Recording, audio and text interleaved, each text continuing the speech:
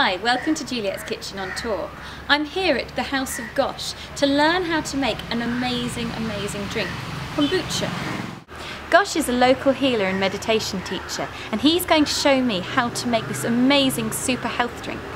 I'd tasted kombucha before and never liked it. It always tasted a bit like vinegar. But Gosh's kombucha tastes like the most beautiful champagne you've ever tasted. Come on, let's go meet him. Let's go meet him. So, Gosh, tell me why it's so good for you. Well, according to the books, it's good for immune system, for digestion, rheumatism, arthritis. It purifies the blood, and it has a lot of other smaller benefits. Tell me what we're doing. What have we got in here now? And here we've got at the moment a tea mixture for about 15 liters of tea. Yeah. Of black tea, green tea, and many different herbal teas. Okay. And that varies every time, the herbal tea combination. And what ones have you got in it today? Today I got in rooibos, hibiscus, and nettle. Lovely.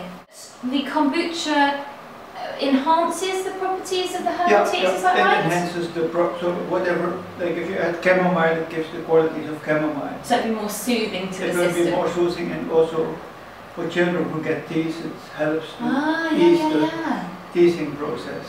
Oh, amazing. So I'm always playing with different herbs. And whenever I find new ones, I put often jackfruit leaves in. Okay. Because they're good for diabetes, and so they stimulate the pancreas. Amazing. Would the caffeine affect someone in this? It might have a slight effect. Okay. Because the caffeine is not taken out completely.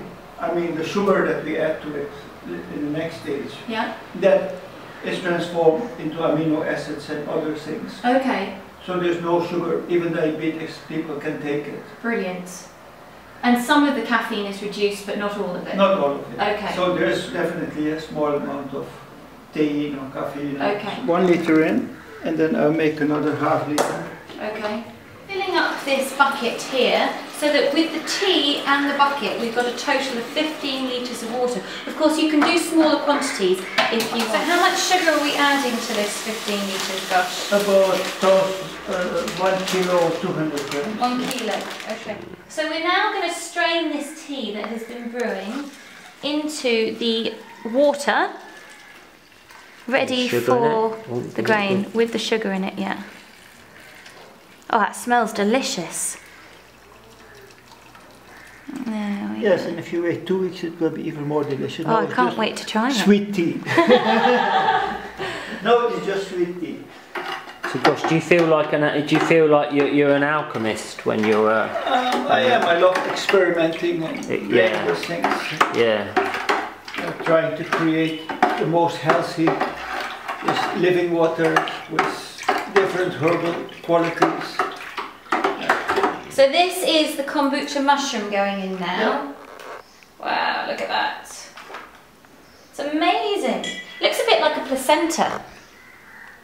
Next in this process, we're covering it now. Now it is going to ferment. Yeah. And the process of fermentation will take about 1 week. Okay.